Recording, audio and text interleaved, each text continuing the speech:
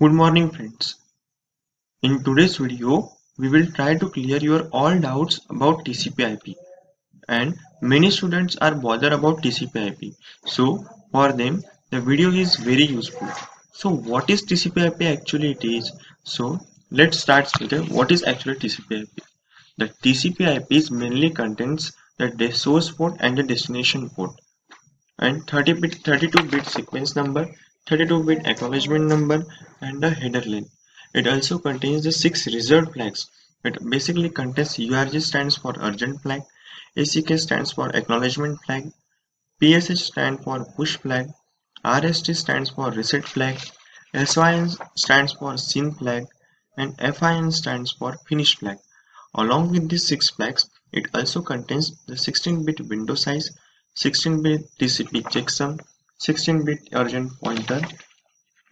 So let's begin with the TCP/IP.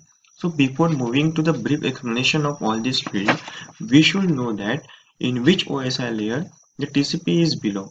So in the OSI layer, there is basically an application layer, transport layer, network layer, data link layer, and physical layer. So among these, all these OSI layer, the TCP/IP is present in a transport layer. So the TCP is, we know that the TCPs belong to the transport layer. So now let's discuss the TCP header format in brief. So at the beginning of this video, in the definition of TCP header, I already told you that it consists of source port, destination port, sequence number, acknowledgement number, data offset, reserved, and it may also mainly contain the 6 flags, naming urgent flag, acknowledgement flag, push flag, reset flag, syn flag, and finish flag. And along with this flag, it also contains the window, checksum, urgent pointer, option, padding, and data. So let's discuss all these fields of the TCP header in brief. So first of all, we are going to see the source port and the destination port. So we know that both source port and the destination ports are 16-bit field. So source port is basically used to send application to another server, and the destination port is used to receive an application from the user. So this is the main difference between the source port and the destination port. Now in the sequence number. So for the sequence number, the symbol, the flag is syn, that is SYN. So in sequence number, there is a two possibilities. Either the syn flag is set to 1 or the syn flag is set to 0. So I will tell you that what actually happen when the syn flag is set to 1 and what happen if the syn flag is set to 0. So when syn flag is set to 1, then this is the initial sequence number, the sequence number of the actual first data byte, and the sequence number in the corresponding acknowledgement are, then this is the sequence number plus 1. So for the sake of understanding of this statement in brief, I show you the concept of when syn flag is set to 1 in this diagram. So consider there will be a two hosts naming respective host A and host B. Suppose host A is sending a request with the sequence number X. So when the host B reply to the host A that your request is successfully received, then it send acknowledgement number is equals to its initial sequence number plus 1. So this is the process when syn flag is set to 1. Or in the rest of the case, when syn flag is set to 0, then this is the accumulated sequence number of the first data byte of this segment for the current session. So basically, the sequence number, it consists of 32-bit. So the sender message use sequence number for ordering packets. So now moving forward, there is a next is acknowledgement number flag. So in acknowledgement flag, when acknowledgement flag is set, then the value of this field in the next sequence number, that the sequence number is expecting the first ACK sent by each end acknowledge the other end's initial sequence number itself, but no data. So an acknowledgement number is basically a 32-bit wide field which identifies the next byte of the data that the connection expects to receive from the data stream. Suppose in the same we are taking the same example of host and host B respectively. When the host is sending the SYN request to host B, and again host is sending the SYN request plus acknowledgement request to host B. So at the last, A will send the acknowledgement number to host B. So basically, the acknowledgement number is is set when both sender and receiver use acknowledgement number field to identify whether the packet received or expected to be sent. So this is the main purpose of using acknowledgement number. So after acknowledgement number, there is another there is data offset. So the data offset, this field gets its name from the fact that it also the offset from the start of the TCP segment to the actual data. The TCP data offset is a 4 byte and it specifies the size of the TCP header in a 32-bit world.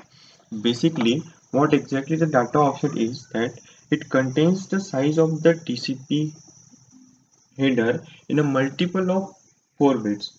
It also contains if the sequence number is not provided used for a sequence.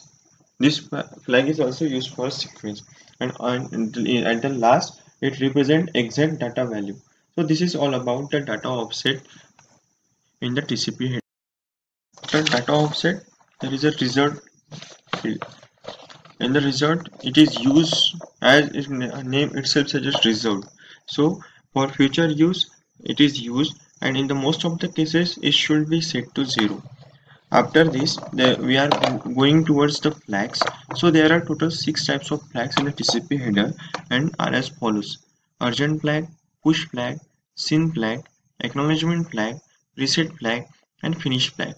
So let's discuss all about these flags one by one. So first one is a urgent flag. So urgent flags tells the receiver that the data to be sent is urgent data, or some part of the data is to be sent here using URG, urgent, that is urgent pointer. Now that is urgent pointer.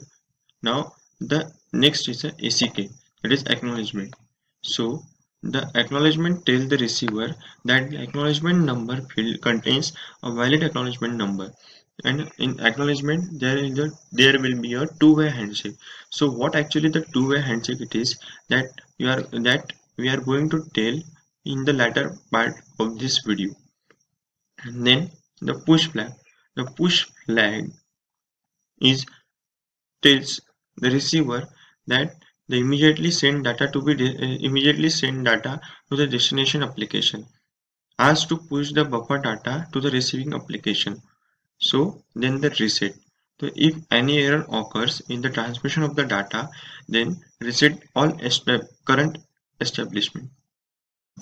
So after reset flag, there is a SYN flag. So SYN flag we have already discussed. So now let's move. If you still want to know the SYN flag, you can see this diagram and understand. Next one is a FIN flag. So FIN flag tells the receiver that the sender has finished sending data, and this is the last packet from the sender. So to understand the FIN flag, I explain this FIN flag in the diagram format. So here the sender is sent a pin request with X to the receiver. So receiver is again send a request with acknowledgement number is the pin request number of sender plus 1, that your request has been successfully received, and it sends this acknowledgement to the sender again. So after receiving this, then sender again, the receiver again send a pin message that your message has been successfully received. So after receiving the request from sender, the receiver again send the acknowledgement is equals to the pin number of the sender plus 1, that your message is also successfully received to me, and this is the last packet sent from me, that this is the end of the transaction, end of the. So after FIN flag, The all flags and explanation of all flags is over. Now, apart from this flag, now next forward, there is the window size. So in a simple way, the what is the window size actually it is. So window size is basically used to tell whether the required space is available or not to the receiver side to avoid the congestion and the retransmission. Then checksum. So checksum in a simple way, the checksum is is mathematically used to check whether the packet is received or not to the destination end. So it is done at both source end as well as destination end. So this is all about the window size and the checksum. So the urgent pointer. The urgent pointer is set when it points to the last byte of the urgent data in the TCP data area. Then the optional field. So optional field is set or it is used for some non-mandatory field which are sometimes used in the transaction. So the optional field is something the optional which is not mandatory field and it is sometimes used only. Then the padding. So padding is a TCP header. It used to ensure that the TCP header ends and data begins on a boundary. So padding is composed of zeros. So this is all about the brief explanation of TCP header format. Hope you have understand TCP header format completely. So I think that this is sufficient for today's lecture. So thank you for watching.